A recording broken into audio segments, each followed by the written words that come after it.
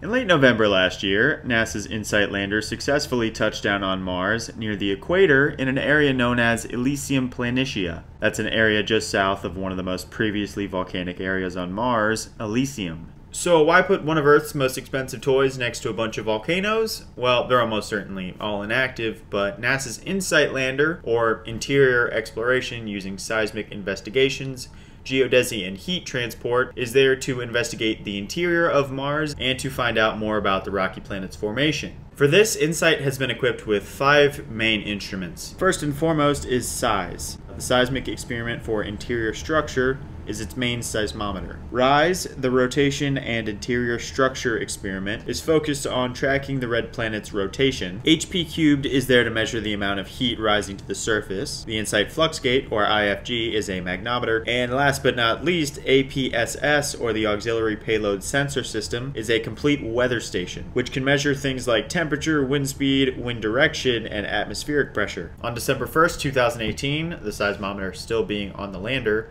started picking up vibrations from the solar panels, which started vibrating due to the 10 to 15 mile an hour wind. That's pretty much the exact process that goes on inside of our ears when we hear stuff. Our cochleas, I hope that's the right pronunciation, pick up vibrations from the air and send nerve signals to our brains, which we interpret as noise. But instead of having cochleas, InSight has vibrating solar panels and a seismometer, which then sends its data back to NASA, which would be the brain in this analogy. So here's what that Martian wind actually sounds like.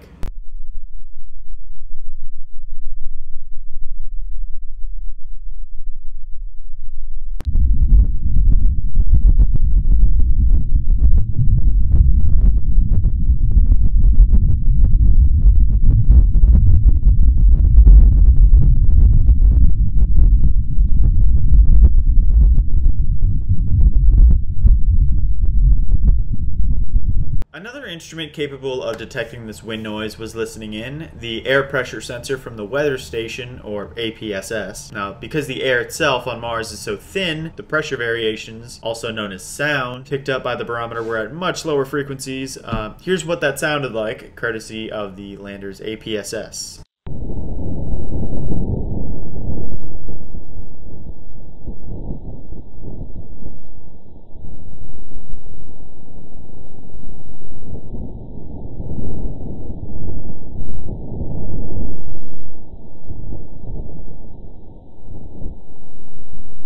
That is so cool that we are even able to witness that. It's so eerily similar, but so alien. As of now, NASA has 4 publicly stated goals that it wants to accomplish in regards to Mars. Goal 1 is life, finding out if Mars has ever supported life.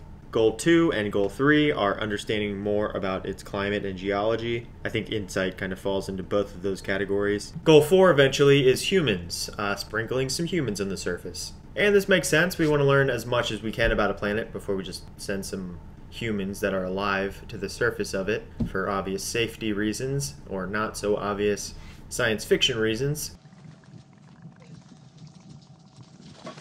No, no, don't touch it! Don't touch it! And humans have collected a lot of data over the years on Mars. Quick side note, if you want to look at all the orbiters and landers we've sent to Mars over the past 20-something years, it's actually pretty cool. It's on NASA's website. Okay, bye. And, why would we stop with InSight? In development right now, NASA has the Mars 2020 rover they're working on. Remember those goals I was just talking about?